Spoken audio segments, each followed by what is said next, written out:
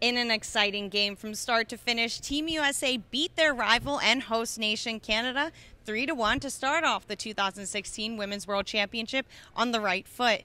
Canada did strike first just 14 seconds into the third period, but then Hilary Knight responded with the goal to tie it up.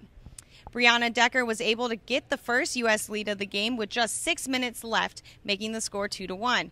And then, just to sweeten the deal, Hilary Knight scored her second of the night and sealed the U.S. win on an empty netter.